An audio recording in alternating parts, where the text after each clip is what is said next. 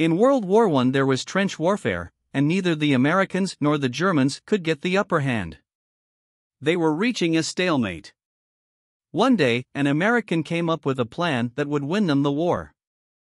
This private explained his plan to his trenchmates, and they figured, why not? It's not like we have any better ideas. The next day, an American soldier called out, "Hans." A German popped up and shouted back, "Ja." Boom, the German was shot dead. The next day the Americans shouted again, "Hans." Ja. He was shot dead. This process continued over the next couple of days.